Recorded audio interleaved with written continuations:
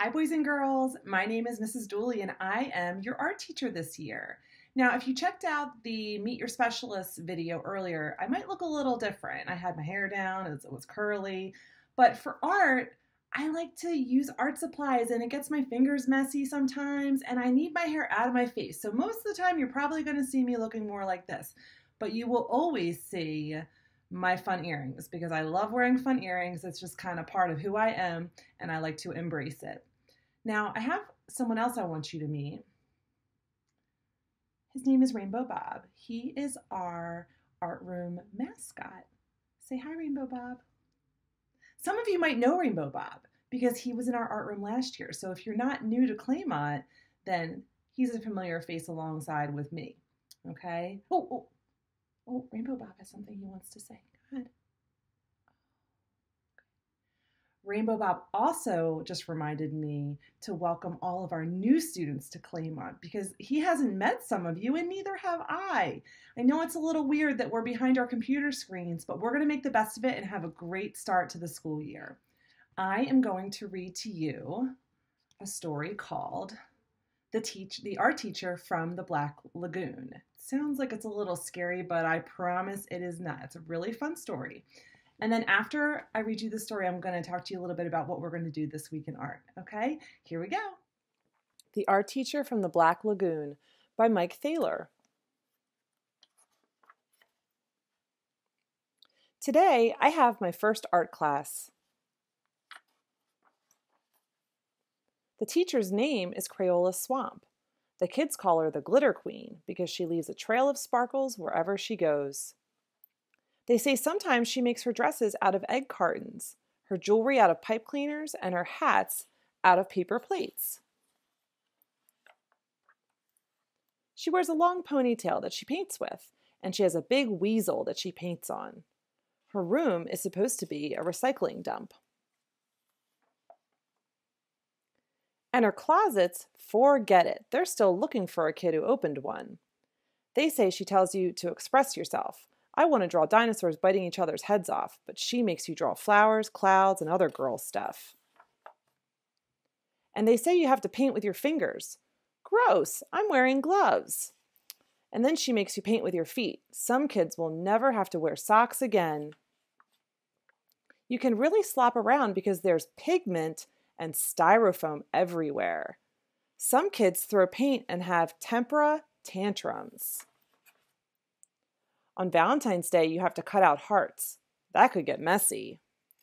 Then there's the clay that gets really messy and squishy. She puts you on a wheel and spins you around until you're frizzy and dizzy.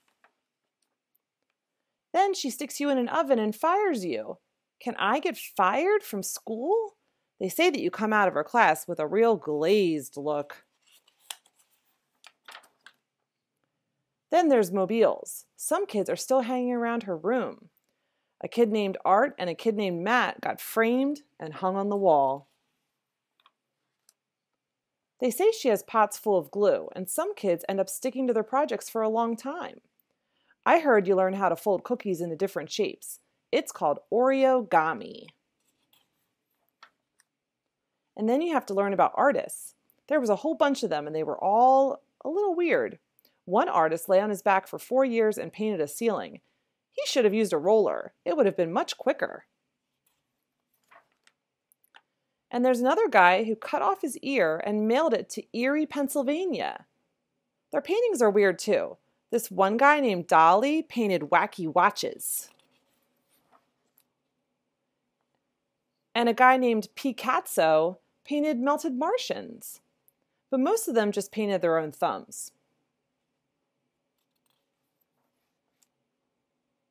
My dad says people become artists because they can't get regular jobs. Well, it's time to go to art class. We march in. Wow, there's a big rainbow on the wall. It's awesome. Miss Swamp says we can use every color in it. I'm going to paint rainbow dinosaurs biting each other's heads off. I'm going to love art. Maybe I'll even be an artist someday. All right, boys and girls, I hope you enjoyed that story. It was really fun. Did Miss Swamp really make her students paint with their feet? No, it was just a silly story that I hope you enjoyed. So I know we can't be in the art room right now, but hopefully we will be soon. In Miss Swamp's classroom, she had students create whatever they wanted on their first day of art using the colors from the rainbow, and I want you to do the same. Okay? Some of you might not have indigo, so at least try to use red, orange, yellow, green, blue, and violet. Those 6 colors. Try to use those. If you have indigo also, which is a color that looks kind of in between violet and blue, go ahead and use that too. Now, the character in the book created a drawing that included rainbow monsters. Maybe you're going to create a drawing that includes something like that too. Or maybe you're going to draw a picture of something that you enjoy doing. Or maybe you're just going to create an energetic, swirly, curly design, and that is okay too. All right? Whatever you want to create is fine, and I cannot wait to see what you come up with. And remember to have fun.